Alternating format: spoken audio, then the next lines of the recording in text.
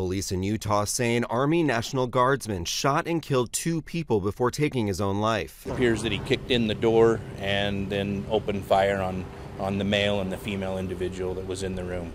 We believe that he had been sending some text messages to the female victim, and he responded here. Authorities say 23-year-old Jared Tolman then went to a second apartment, didn't find someone he was looking for, and killed himself. Police say Tolman left a suicide note saying he was sorry and that what he was about to do was selfish. Matthew Burgoyne, The Associated Press.